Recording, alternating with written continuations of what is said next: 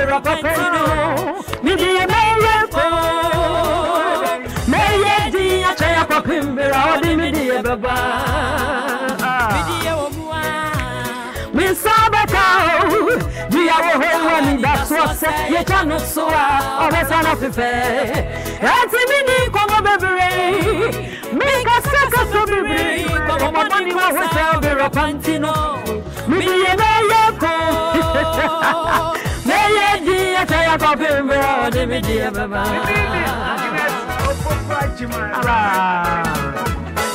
Otasunya mi bacha baby asu Nyafam kuta boza.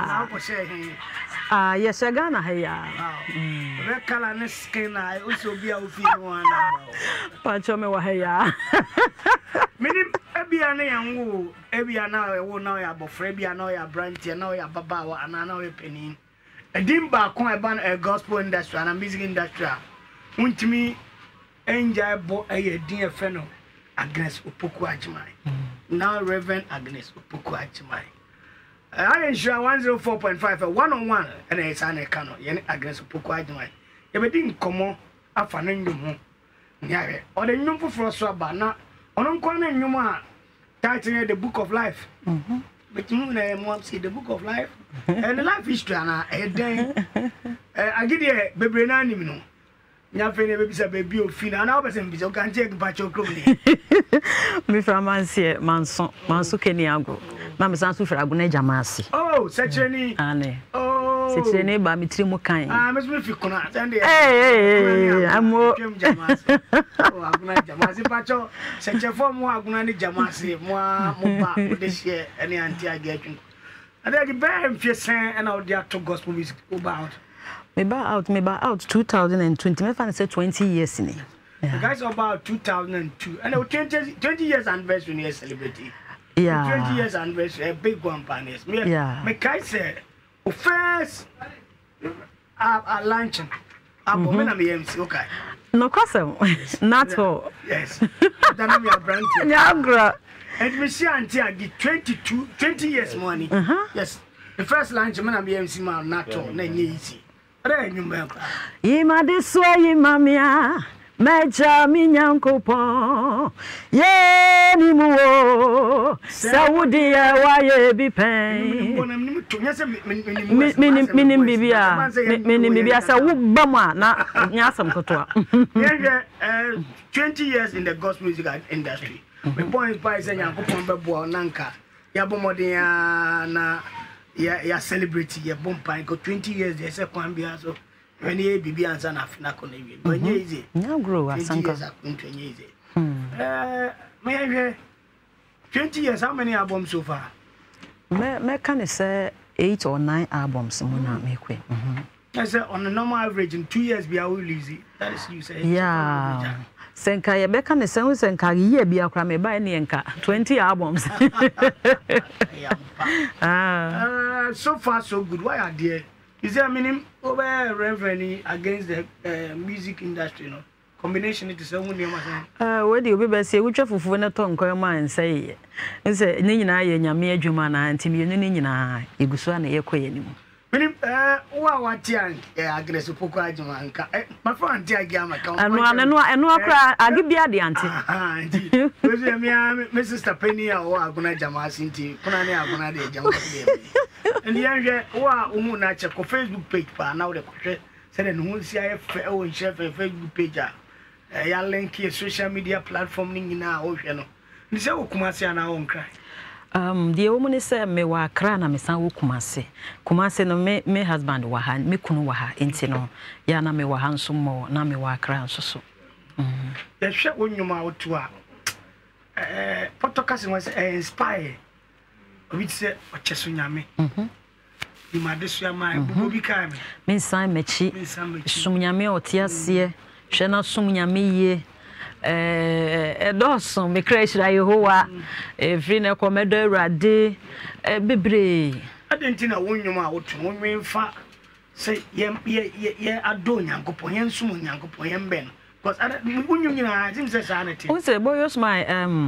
nyame purpose of the boy ba matches only me am pedino account boyos boyos so ya tete boyos man ya tete hofo yes me am papa uze purpose nyame de ba asase we so se ye mesom no uze de nyame wontumi nya ni se obeyi ne ho aye enti bre bi nyame kra nipa apu nyame mo o ka se nipa ansom me a mehye abosia ama omayi me aye enu nti no de enti da bia me pesa me alati nipa mo hu se som nyango asase so na ye wo no bibi nti ne ye wa ha obi na de ya ba ha se ye mesom no wonde wo ho obi na de ya ba se ye mesom no enti se ya na da bia no pesa nyame mfa me so nka kai nipa na ye mra de enti nyame de ye ba ha no na ye nsom nyame na ye nsom ne yie ebi mo som ba nya ne yie mu na ye nsom ne yie se de be ya osane na ni onyam a menu mienu ye nya na hene ye mu chefa enu ti na da bia wo hu se enwom a me de ba no e kan sem bi sa kire nyame ba no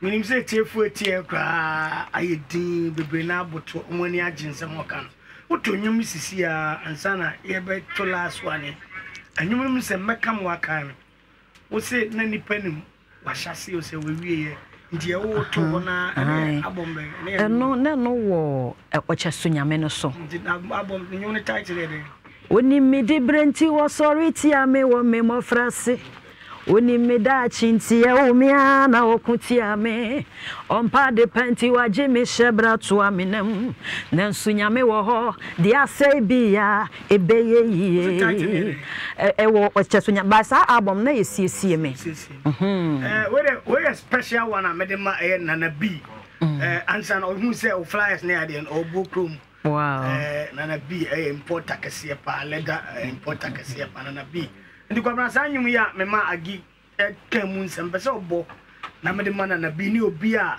wo de tianyum nsem won se ye nsem bebre e wo ma be inspire be kenya enche e be ba na nyum foforo na aba no so ye wi a na fe be bia mo tofo na tuma santema afi anti agidi do Agnes Opoku Agyemang enti ye bon you betim so akọ Facebook page live no e koma enti mama nyum we ni ye ntie na e mbra sia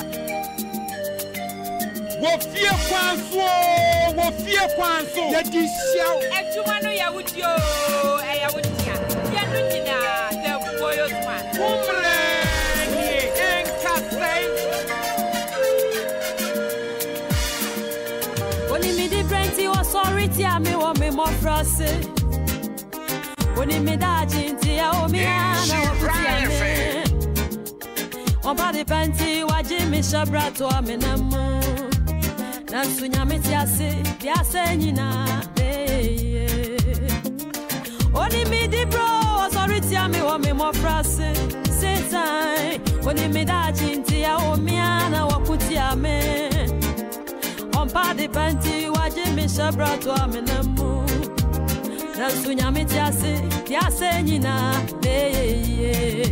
anya ya ne hona ni moja ya na yani tumide penine ne ombone ewe matumfo ewe asa ombone wana wakuyenda onya miti yengo anya ya ne hona ni moja ya na anya yani tumide penine ne ombone ewe matumfo ewe asa ombone wana wakuyenda onya miti yengo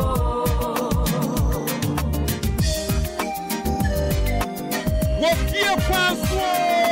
fie kwanso ya di siaw etuma no ya wudio e ya wudia ya no nyina the boyos man umre ni shafai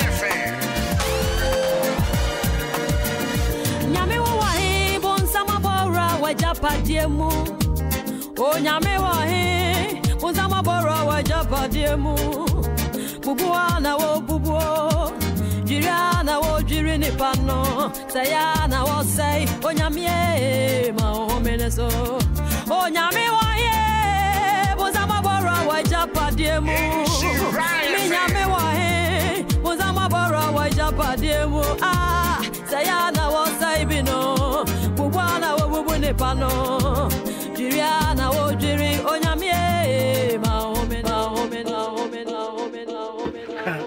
I don't know last sentence no dey nsemo nyasam ketwa usi nyame wo he buru nsam abowura na japadie mu na obubu odwiri ase bible say buru nsam obai say obewia no wakum na wasai enti say ya na eduru bebi enti na yesu say mommo mpaye da enti uye gigi ni eduru bebi alati nyame ka bibi kire nyame say urade ma homene so wakun ya aba mesu nya ade a metumi so wo urade wa amamu a ma ho ode ntumi me ye honam ni moja ti e ba say urade beba be kon agyew because ka say bra na Joshua ekokon na oto nani hwese na obi gina tentenso a obi sa say wo ye hwan wo mafa na wo matamfo afa o se me ye urade dom so safo hene ti ye yagidifo a ye wokufo bi a na nyame soma na ma ne be kon gye yen ti e ba sa ateamu frɛ urade na obegye wo bonsama bo urade japan ti onye den on sorry no won konye ma nyene ma enye zade a ne ma se ana bonsama do bo ure mpanji enyo no ebe kenya me ya ma what the nyom fofraba title here the book of life yes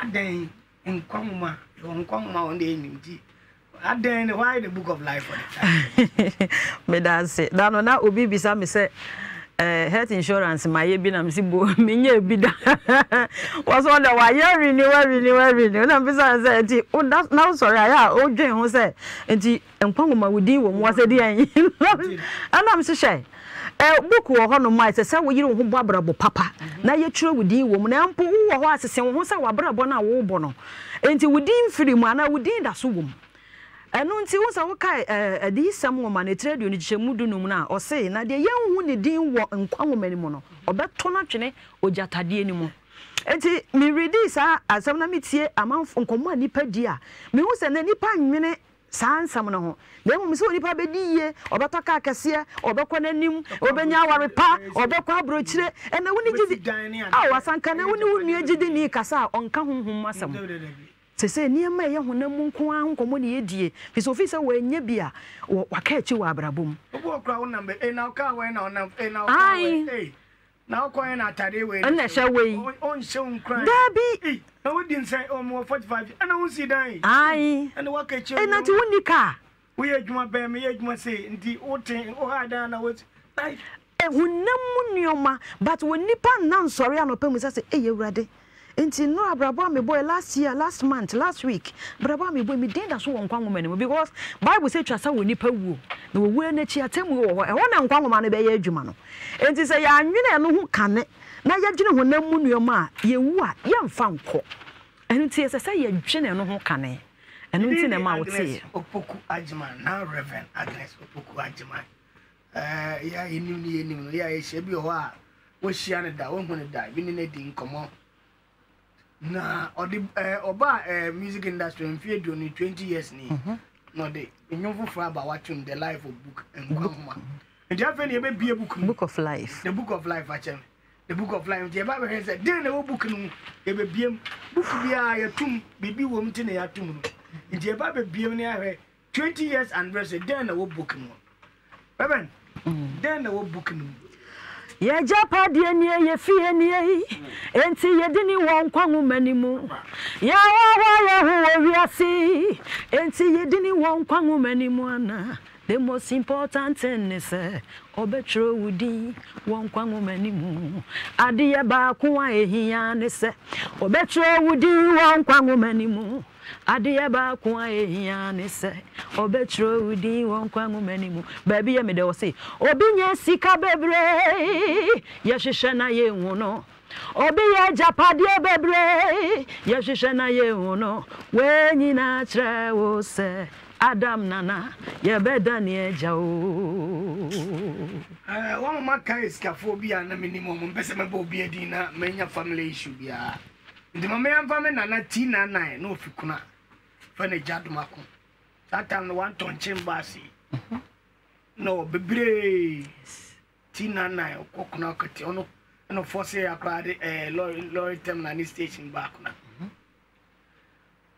no oye de for pa yes tina nine and the mama can say men can be busu afoso ya no be all driving o twika akoba up and down amfa kan hwe ase o one na dan fu kweye na dan fu si ono kona at the station one and o si obi wo wa krom jama ase car na si nu and one na san be bo no ku oh god and Adam nana Obedani eja.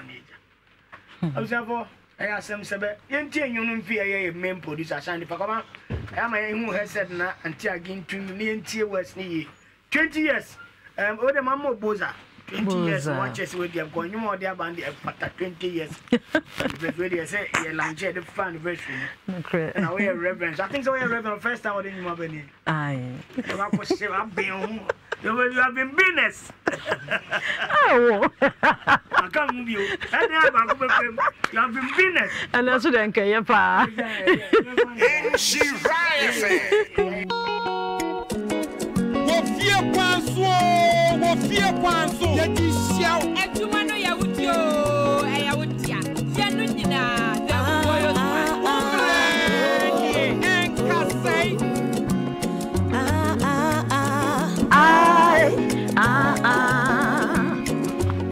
ya japati nie ye fie nie enti yedini won kwamu manimo ya wa viasi enti yedi won kwamu manimo ana the most important thing is obetro yedi won kwamu manimo ya japati nie ye fie nie enti yedi won kwamu manimo ya wa viasi enti yedi won kwamu manimo ana the most important thing is obetro yedi won kwamu manimo Adia ba kuwa ehia sa obetro yedi won kwamu manimu Adia ba kuwa ehia sa obetro yedi won kwamu manimu The most important thing is obetro yedi won kwamu manimu The most important thing is obetro yedi won kwamu manimu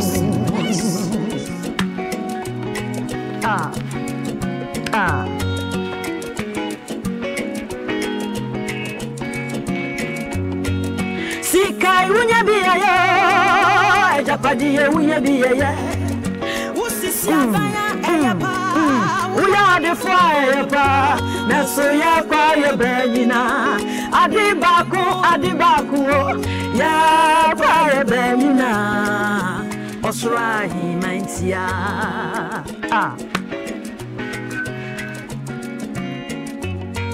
Sikai unya biya japadi unya biya uya de fwa epa unya wa epa na so ya kwa ya benina adibaku ya kwa ya benina osrahi maintia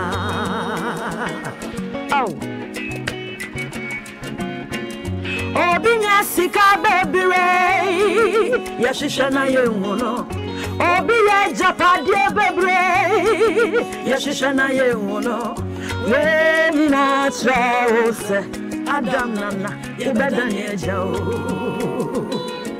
we na traose Adam nana ubedani Obinya sika bebire afanka yashisha na yenwono Obi beji dimpa Yashishana yehuno Yenina chaose Adam nana Yebedani ejo Make Jackson munyina yumo no assembly ameka me ami wo Fontimas embi mishiano ebe watindi na kokuboza na mini diago amzoba ebe nwunwuna na konfano chikwe na kokuboza na ko bebi na baba una ya kaza so bo una so badam na na ya mpa ebeda ni Yes amanfo afio pa nti ebe bia nwatofo na tum kakra e amanfo ebe simanum bi ni se ona woni bre ya hopa na enyum no ye be lunch na afena ya shasi ya ye promo nti eno a de beba breso ye beba be ka ho asem the most important time no ba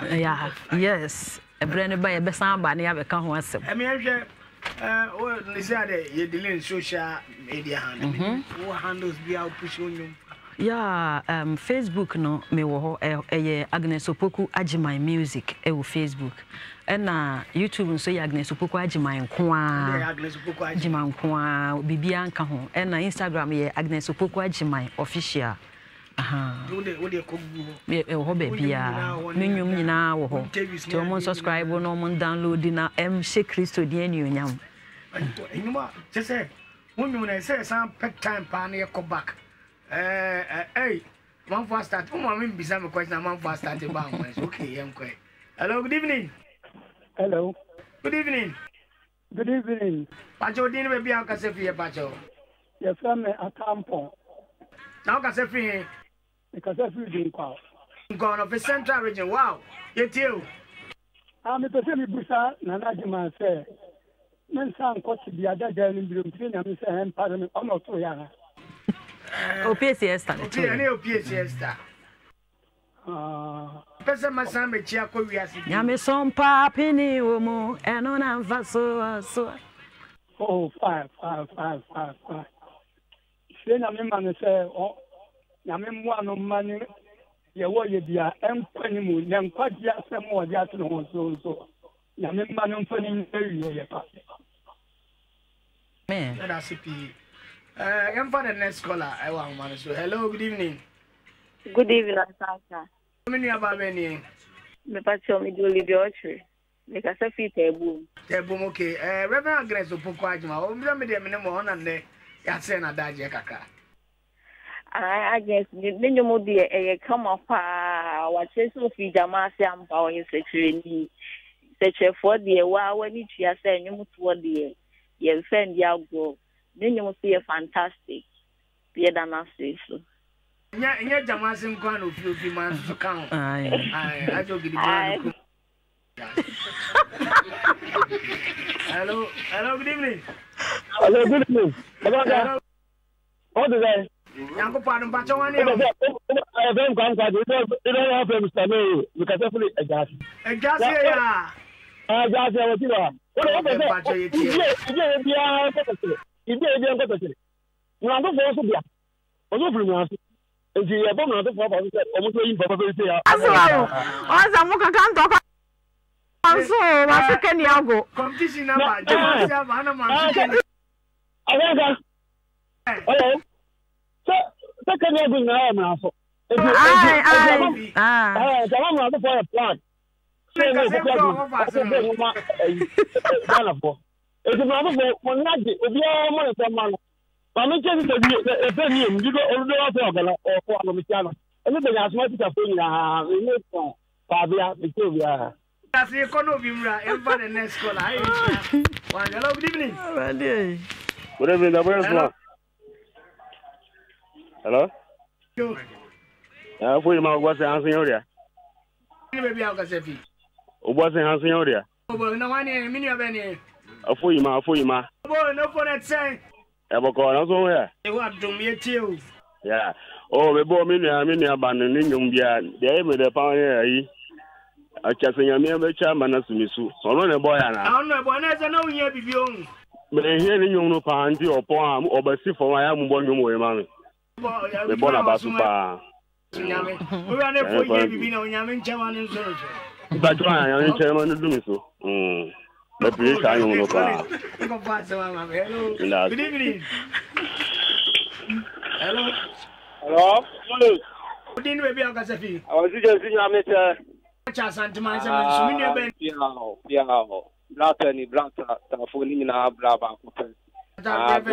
Opoku Agyemang. I was you. Me coming from the mini abandon no massa. And you may papa. Send your no capacity ni pa komano. I was seeing out in Kuma. So, and if I have this one, you have played Japadini now. So, nay, a crowd here. You're in a so, Wakin ya dine abaya won so pa ye trese enyom no utie mu nsemo a black was in kuma ya mi stand pa se ne wa tare wa nyom no ho a wa de nyom no so aba na nyom no ti afo ya bom pa ye se nyom no be pa ni mu so ase ase na nyom yo so de be ko na ni mu yi akwasi ja mi tenti ani mu yi ho ade Ya mi na wa te wo sira mi ni aba no so bi yam fa ni pa mi no na fe ye wrap ye man ti agi over no for catch say what you adwin last get ye refie ho say ye nipa wasanka e refie wo ho to da bia na ye refie ho nti ya na ye wo ho say ye kaka ye ho on obi ti meka say ene de nkwaje anyum nipa mpe ho na ka kire wo e refie wo ho nti sa wo kai nipa na wo kai na pen na ni aba ne ho so ni ba no so na obi so aka aba wan hello good evening. Yes. Good evening. But your frozen. Boys are kuni. Abeko not done. You know the words. Yeah. I give answer you answer the now only part and then Oh, Mister, me panunum papa Agnes. And you knew my papa. When I'm the chairman of the so. In we are new the Benyon. In we are a new the Benya. Now that Nipa can there. A diable winner. In Kadio Benjamin. The papa Benjamin Shanipa. Nantunum. Amen. And Paul, we are on him, the Benyon. And for last call and afi o kwabia handles near there.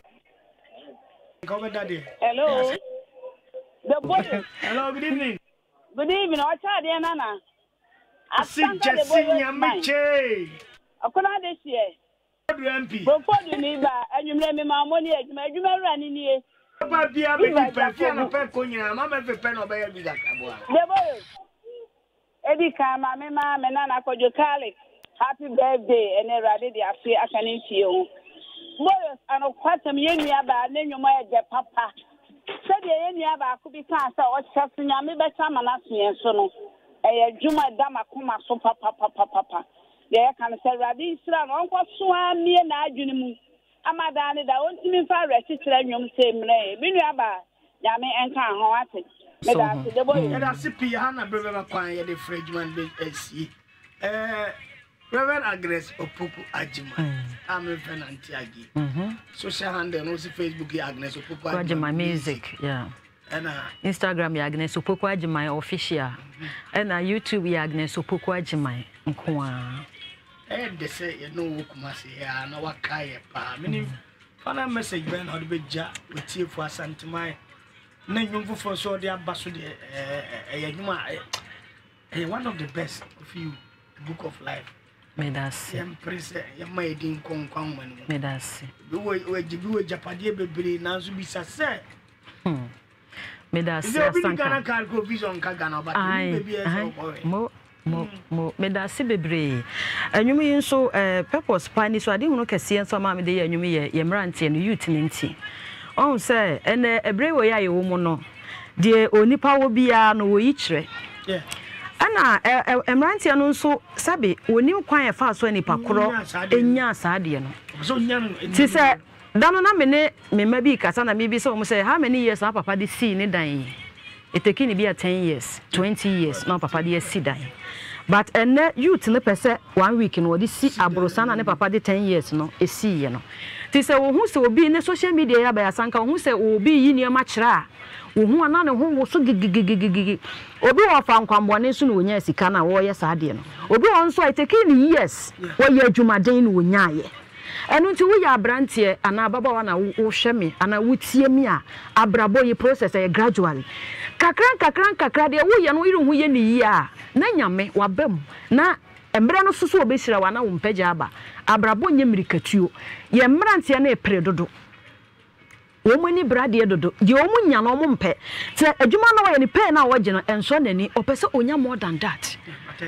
one okay process abrabo ye kakra enti mesre wo mo de wo hu ye na wo ho so na kopo obi ti atwa akoto bi no eteki ni pakro yes enti ye nhwe ye hu ye ne ye nhwe ya kwan ye event program do one number bi obetimi dia tujana me number ye 0243 170 509 0243 170 509 Mami chair the CEO of RV Pharmacy Mam Signal say OT pa RV Ura Erekwache no match here me kun Ura Erekwache me say wo very live pa eni agena Dr. Martin Chebuzi Asafo Nyame the CEO of Safu Group. Who are the phobia person chiama? Meda se asanka me akasa me kunu me chocho mucho ora the mighty royal yeah donada kwasibo sonche ense ye wa hakro be ura ha just say me interview no ntimi otimi nyina kra odo ye wunyame hira o supporter ya de bia wo de mame na mekuma anti e cha me nkwa mekuma na me ne yedin ba ko anti e cha me chia wo pa ba bia wo bia nyame hira me mame me papa keni agofo man so keni agwasanka ma ntimu bie mu asem we be case Emre me kwa kan se me frija ma se obi sheda ko Kenya ko ka che so mo obi antie me nwum biem na me se me mfiri Kenya go eno nti me pese me ka manso man nyina hu se omode hye kron ne me enti na me sanso fere agona agya ma se enti wenya de a eye ntokwa bia enwanwa ka se me de ma ne ba fi kula fine ogiri ban de akota ene efuja akota e wo hefa be bia ni kwan so akota no fi ano de tai krum aha na ne papa fi fijas akota fijas tai krum nti ma enda so so be enda unkon ntebi ne me say head of engineer like Sam Snado abetina wow Paule and afi girlfriend na me jai Ashanti fan o ban say ni din no ogrifa na Ashanti fan is the origin din angata yes era munyina se period to me friend went to my friend